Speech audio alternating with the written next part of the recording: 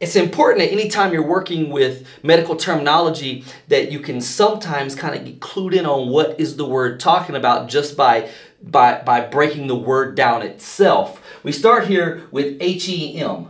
HEM or HEMA is a medical prefix for blood. So we know this starting with hem is going to be related to some type of blood terminology. And then it ends in "tysis."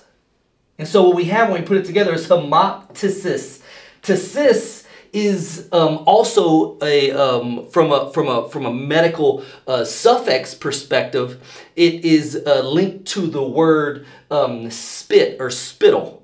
It actually comes all the way from the Latin root, which is tussis.